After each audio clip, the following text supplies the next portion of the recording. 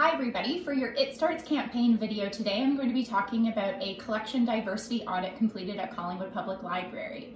I'm Beth, I'm the coordinator of cataloging and acquisitions, and in 2019 to 2020, myself, another staff member Suzanne McLean, and a volunteer of ours, Jessica, completed a diversity audit of 8 different library adult collections.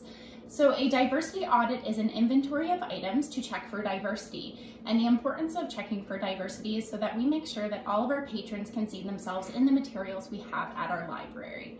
So we did a sample, a 40% sample of all adult collections, and we found that only 16% of those adult collections were diverse. So that's kind of a low number, but we're trying to improve that every single day. So what we were searching for were 8 different diversity markers. Some of those markers included politics, LGBTQ, people of color, own voices, religion, and more.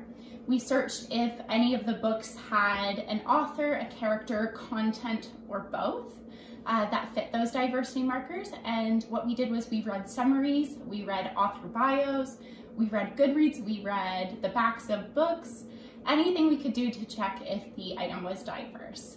What we're going to do from here is do an audit for all of our collections that we're purchasing in the years to come, so all of our orders, to make sure that we're purchasing diverse content all the time. If you want more information, soon we will be posting this document on our library website, so you can find out more information there, or you can connect with me. Thanks!